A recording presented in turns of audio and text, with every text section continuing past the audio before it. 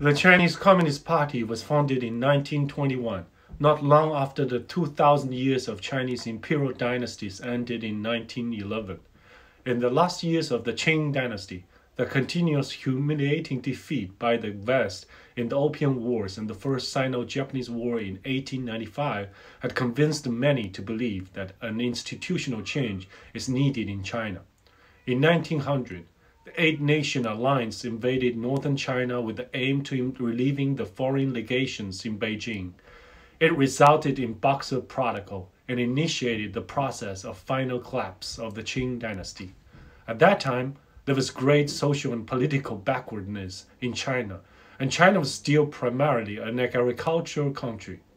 From December 1908, the Qing government created some apparatus to allow gentry and businessmen to participate in politics. These middle-class people were originally supporters of constitutionalism. However, their dream fell apart when Qing government created a cabinet with Prince Qing as the prime minister, and 9 of the 13 members of the experimental cabinet were from the Manchu's imperial family. The 1911 Revolution, or Shanghai Revolution, ended China's last Manchu-led Qing dynasty, and thus the 2,100 years of imperial monarchy. It led to the establishment of Republic of China. The revolution culminated a decade of agitation, revolts, and uprisings. Actually, multiple solutions have been tried and failed: constitutional monarchy, republic, etc. Because of the widely spread political and warlords diversion, the economic backwardness, immature capitalism, and working class, the revolution failed to establish a legitimate central government. May 4th movement in 1919 is an anti-monarchism and anti-imperialist movement which greatly helped the Chinese intellectuals to accept the Marxism influence. It was initiated by the student protests in Beijing. This movement aimed to protest the Chinese government's weak response to the Treaty of Versailles, decision to allow Japanese to return territories in Shandong that had been surrendered to Germany in 1914. Then the working class joined and the center moved from Beijing to Shanghai. It is the turning point in the new culture movement in China, which is against the old aristocratic and feudalism traditions. Leaders of the new culture movement believed that traditional Confucianism values were responsible for the backwardness and weakness of the nation. Chinese intellectuals called for a rejection of traditional values and adoptions of Western ideals of Mr. Science and Mr. Democracy in place of Mr. Confucius in order to strengthen the new nation. It's ridiculous to think that the Confucianism that emphasized on order, hierarchy, obedience, eclecticism, which was used by imperial rulers to brainwash the people, has now become so popular around the world. Chinese intellectuals have already realized 100 years ago that Confucianism, together with the monarchy it served, is the root cause of the backwardness of China and the stagnation of science and technology. Yet the CCP has established Confucius institution all around the world and in the United States. History is going backward.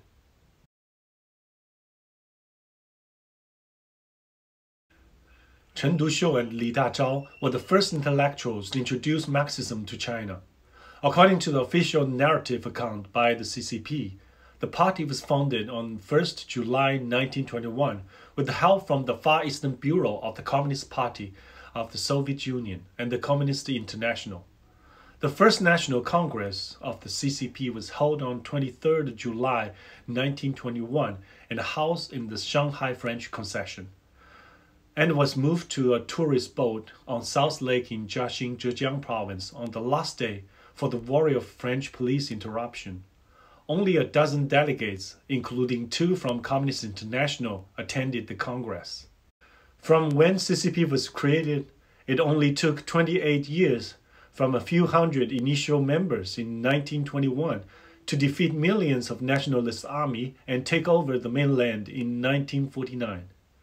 To understand how the CCP has won the civil war in China, you need to take a look at following aspects: the Soviet Union and its help in China's revolution, Mao's leadership in CCP, and finally the CCP versus Chinese Nationalist Party, aka KMT, the collaborations and civil war.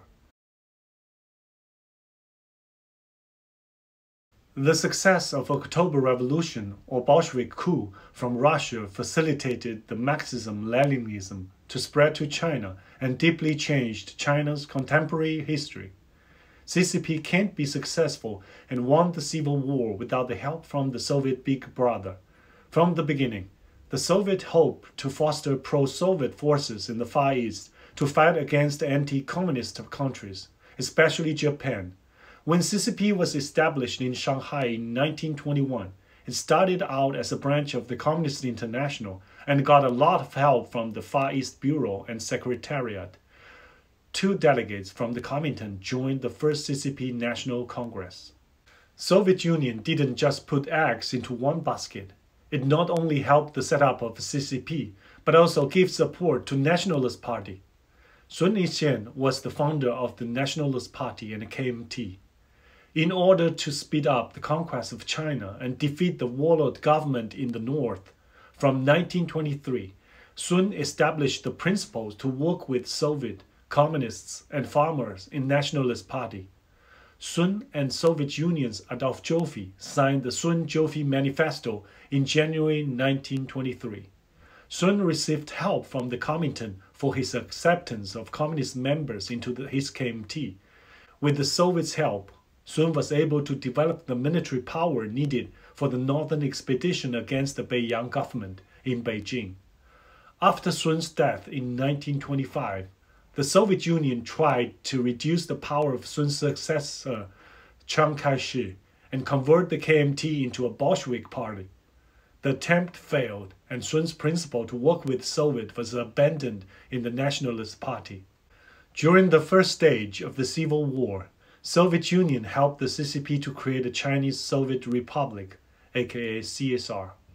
In National Soviet People's Delegates Conference held in Zhejiang, Jiaxing Province, November 1931, Mao was both head of the state and the chairman of the Central Executive Committee. Although most of China was still controlled by the nationalist government of the Republic of China, an opening ceremony was held for the new country, and Mao Zedong and other communists attended the military parade.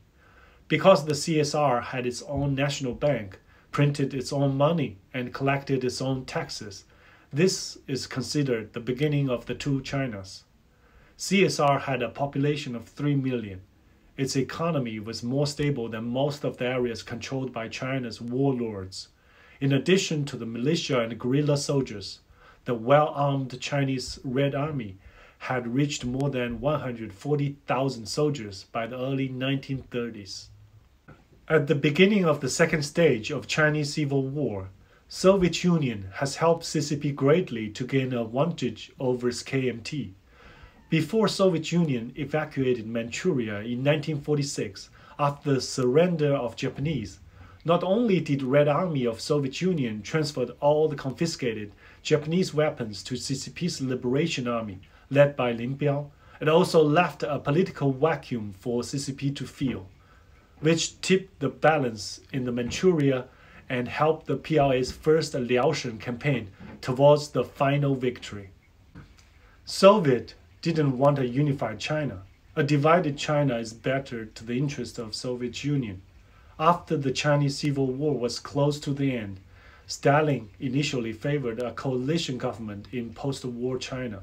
He tried to persuade Mao to stop the CCP from crossing the Yangtze River and attacking the KMT positions south of the river. Mao rejected Stalin's proposition, and on 21st April 1949 began the Yangtze River crossing campaign, and on 23rd of April they captured the KMT's capital, Nanjing. Mao was a controversial figure. He was regarded as one of the most important individuals in the 20th century. At one hand, He was known in the communist world as a political intellect, theorist, military strategist, and a poet. He has fans across the globe and even in the United States. On the other hand, his radical communist policies like the Great Leap Forward movement have caused the biggest famine in the 20th century and resulted in the death of tens of millions of people. The 10 Years Cultural Revolution to remove counter-revolutionary elements in Chinese society was marked by violent class struggle and destruction. The whole nation became a personal cult. Everyone has to carry the little red book, quotations from the Chairman Mao Zedong, and follow it in the day-to-day life. The Cultural Revolution was determined even by the CCP itself to be a great historic setback. Tens of millions of people, among them many top intellectuals and CCP government officials, was exiled and persecuted, and Chinese culture has been greatly eliminated and replaced. It's fair to say, without Mao, CCP couldn't have won the Chinese Civil War and established the People's Republic of China. History will judge if all these efforts were just another useless cycle of peasant revolution that has been the perennial Chinese malady since the first dynasty, Qing dynasty, which united China for the first time 2,000 years ago. The social and political structure was merely a passive result of the underlying economic relations. Change of regime by violent revolution does not improve the productivity of the society, and instead destroy both the supply and demand. The emperors have cruel reign over the peasants and its people. Then the peasants and farmers conduct the uprising and overthrow the imperial regime. Then after these peasants, revolutionaries, tasted the power, they again turn into autocracy themselves, creating a dead-end circle over and over again. Mao was born into a prosperous peasant family. He was particularly influenced by his father-in-law, Yang Changji, who was his teacher when he was studying in the 4th Normal School of Changsha. He was inspired by the events of Shanghai Revolution and May 4th movement in his teenage years. He later adopted Marxism-Leninism while working at Peking University as a librarian and became a founding member of the Chinese Communist Party. His background largely helped him to understand the Chinese peasants as well as the society in rural area, and set him apart from all other founding members of the CCP from big cities with proletariat working class backgrounds. Although Soviet and Comintern delegates attended, the First Congress ignored Lenin's advice to accept a temporary alliance between the communists and the bourgeois Democrats, who also advocates national revolution. Instead, they stuck to the orthodox Marxist belief that only the urban proletariat could lead a socialist revolution. Mao became a history teacher after graduation. He established the Changsha branch for CCP and became the party secretary. To increase the influence of CCP, he organized workers to strike, such as the Anyuan coal mine strikes. He also ran the Peasant Movement Training Institute to take them through military training exercises. Through these activities, he has gained a lot of experience and insights in the antagonism in Chinese rural society, which serves as the firm base for his later guerrilla warfare and surround the cities from countryside strategy. Mao's leadership in the CCP was not achieved without struggles and fight. On day one of the creation of CCP, Soviet Union has been trying to exert influence. The Comintern had sent delegates to China to help the revolution ever since its first National Congress. They tried to copy the success of Bolshevik of the working class in Soviet Union directly to China. But it didn't suit the Chinese condition, as the capitalism hasn't fully developed and the working class was very weak. Many of the CCP leadership has experience and education in Soviet Union. The internal power struggle between Mao and Soviet delegates went on through the first period of civil war. In 1927, after the defeat of the Autumn Harvest Uprising, the CCP Central Committee in Shanghai expelled Mao from their ranks, and from the Hunan Provincial Committee for his focus on rural activities and his military opportunism. Mao ignored them and established the base in Jinggangshan City and boosted the army's numbers to 1,800. When the Chinese Soviet Republic was founded in 1931, Mao has been elected both the head of the state and chairman of the Central Committee. Not long after that, he was deprived of the command in the Red Army in 1932. The KMT armies then adopted a policy of encirclement and annihilation of the Red armies. Outnumbered, Mao responded with guerrilla tactics influenced by the work of ancient military strategists like Sun Tzu. But Zhou Enlai and the new leadership followed a policy of open confrontation and conventional warfare. The turning point was in November of 1934, when the Red Army faced heavy losses in the Xiang River battle and lost almost 40,000 troops. The CCP faced a total annihilation. Zunyi Conference, held in January 1935, was an extended conference for CCP Politburo and was seen as the turning point for the Chinese Revolution. The main agenda of this conference was to examine the party's failure in the Jiangxi region and to look at the options available to them. It established Mao's leadership as both the party and the Red Army and the adoption of his strategy of guerrilla warfare. From Zunyi to Shanxi province in 1935, the 9,000 kilometers long march cemented Mao's status as a dominant figure in the party. Mao's success was largely based on his understanding of Chinese social structure and rural peasants. He has keenly observed that due to the backwardness of Chinese capitalism and proletariat, China can't have the same strategy the Leninists used in October Revolution in Soviet Union.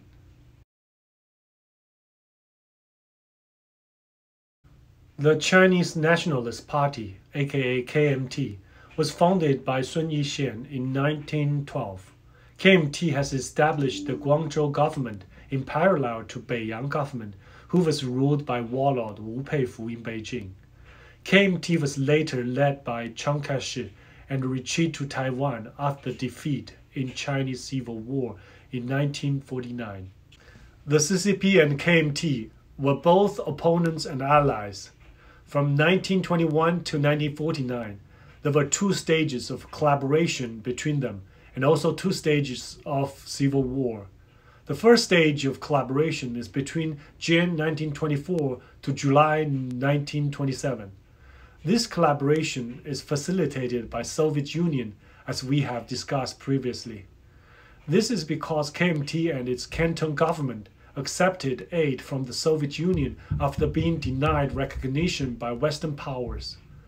From CCP side, since June 1923, Communist Party members were allowed to join KMT as individuals while maintaining their separate party identities.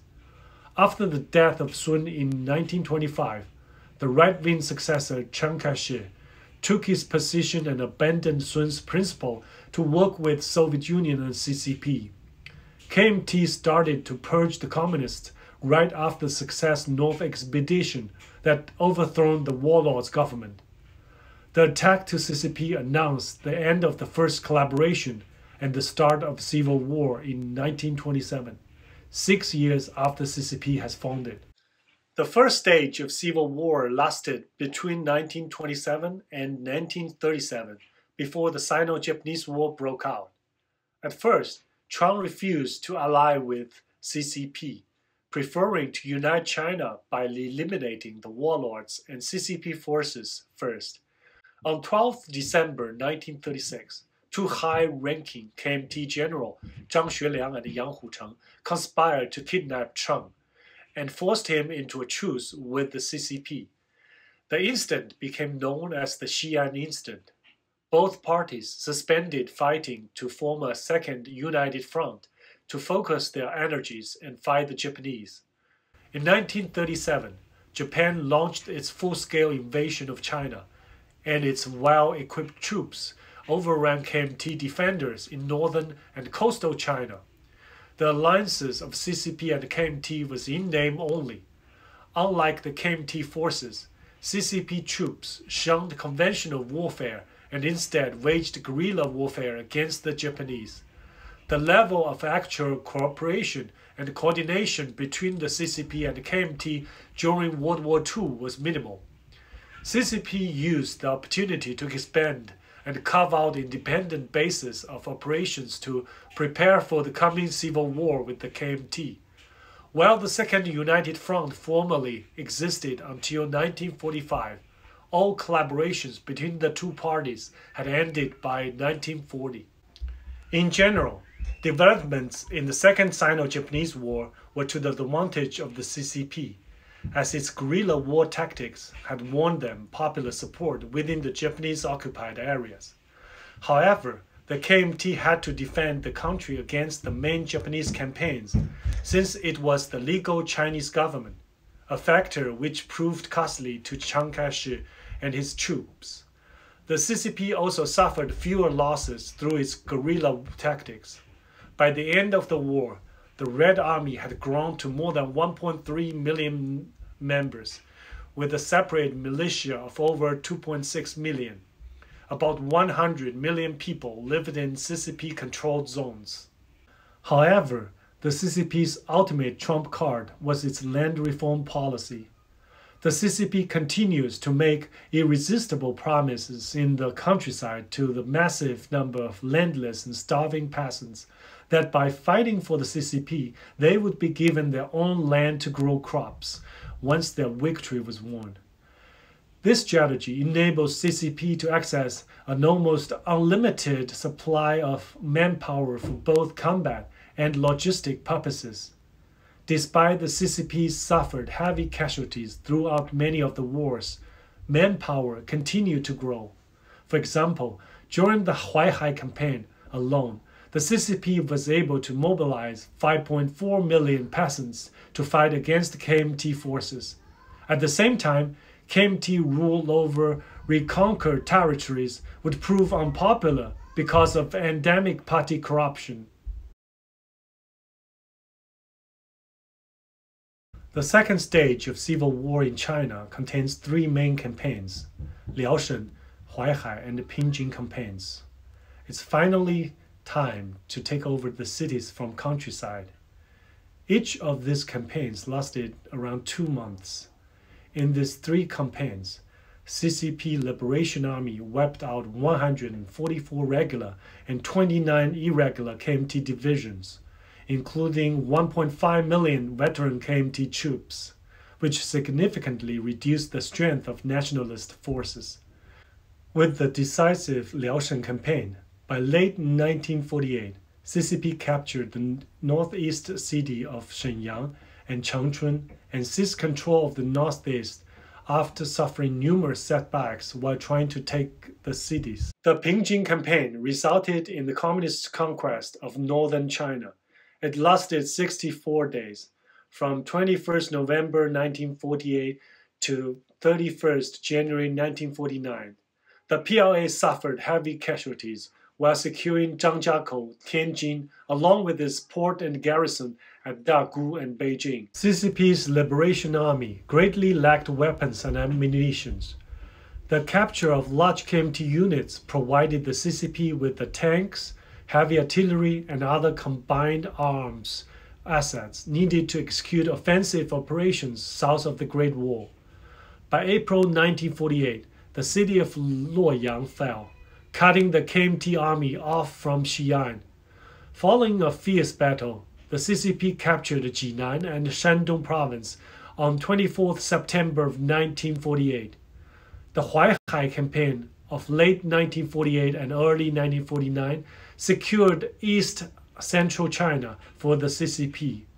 The outcome of these campaigns were decisive for the military outcome of the Civil War. CCP's victory was not by accident, but a combination of multiple factors.